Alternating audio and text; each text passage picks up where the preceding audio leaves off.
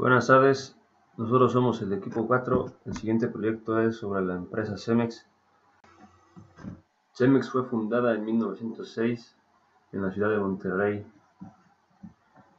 Es una compañía global de soluciones para la industria de la construcción que ofrece productos y servicios a clientes y comunidades en más de 50 países en el mundo. La compañía mexicana ocupa el tercer lugar mundial en ventas de cemento y clínker, con una capacidad de producción de 97 millones de toneladas al año, y es la principal empresa productora de concreto premezclado, con una capacidad. Misión.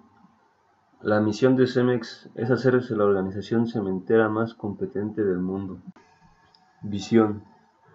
La visión de Cemex es impulsar el desarrollo del país mediante la creación de soluciones innovadoras y sustentables para la construcción que se traduzcan en una mejor calidad de vida y acceso a mayores oportunidades para las familias.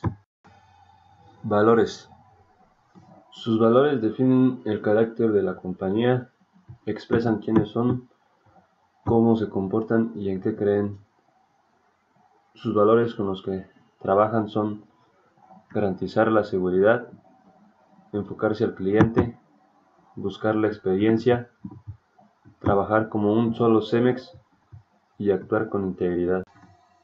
A continuación se explica el organigrama de cómo es la estructura organizacional de Cemex.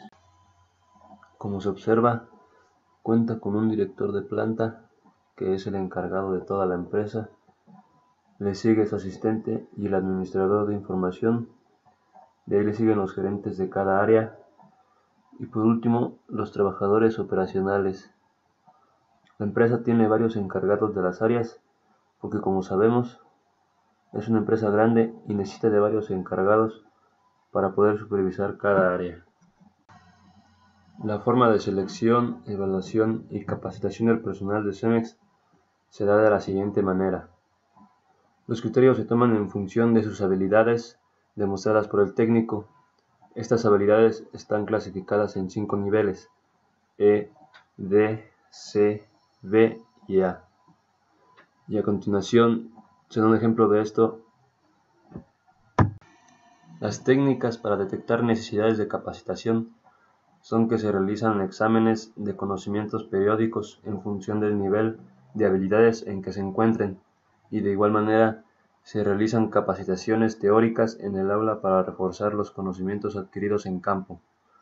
Se tiene que cumplir un número total de horas de capacitación teóricas para poder aplicar el examen de conocimientos. Los elementos que integran el salario del personal no es más que el trabajo que tienen que realizar. No a todos se les paga lo mismo, ya que si tiene un rango o nivel de trabajo superior, se le pagará mejor.